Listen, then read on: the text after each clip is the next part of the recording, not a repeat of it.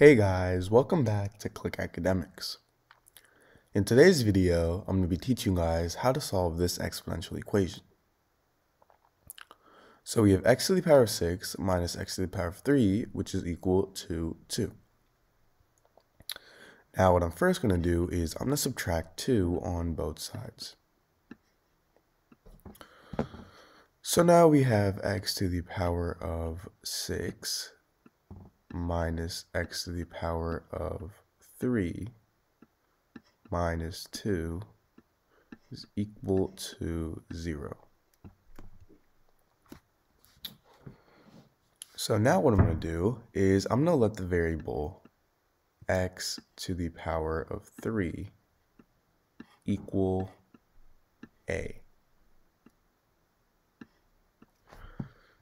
So now if I plug in a into this equation for x to the power of 3, we get a squared, because x to the power of 3 squared is x to the power of 6, minus a minus 2 is equal to 0. So now, as you see, we have a quadratic equation. So now if we factor this, we get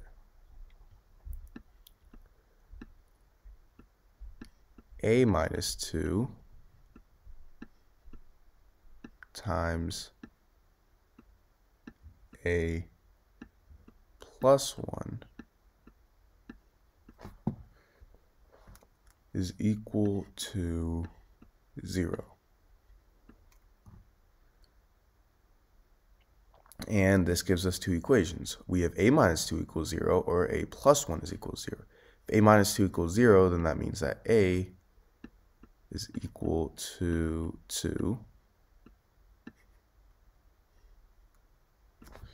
And if a plus 1 equals 0, that means that a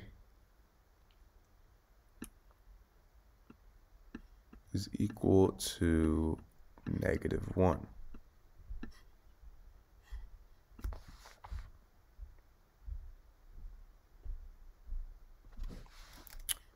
So now that we found out the value for a, this means that we can plug this back into this equation. X to the power of 3 is equal to a. So now we have x to the power of 3 is equal to 2.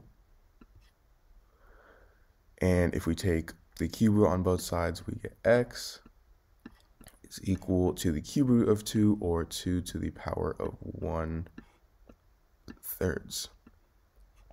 So this is one answer. And we also have x to the power of 3 is equal to -1. And this means that x is equal to -1.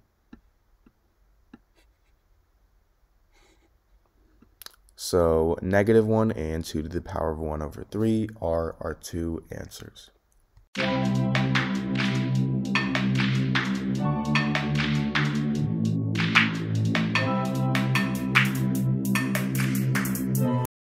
Hey guys, welcome back to Click Academics. In today's video, I'm going to be teaching you guys how to solve this exponential equation.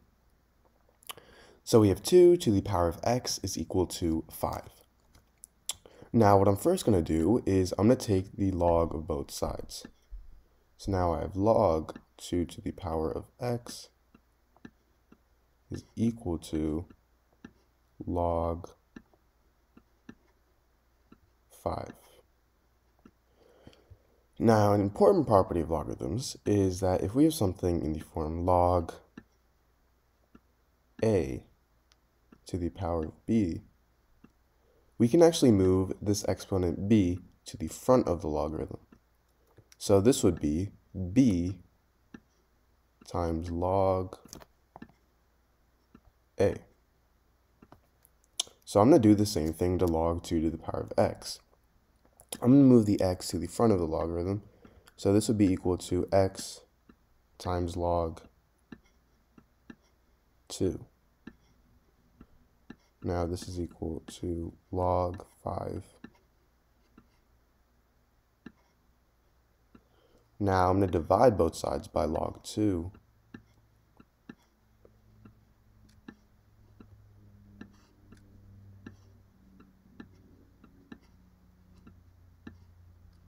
So then these two cancel out, and I'm left with x is equal to